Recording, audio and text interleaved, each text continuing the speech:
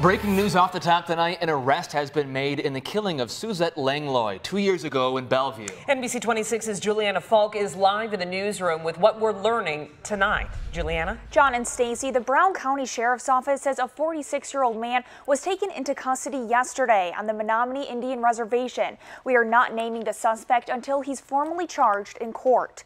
You'll recall 52-year-old Suzette Langlois was found shot to death in her vehicle parked in the driveway of her Bellevue home on Manitowoc Road back in August 2016. The Sheriff's Office says the suspect was arrested yesterday at his home. He's currently in custody awaiting extradition to Brown County.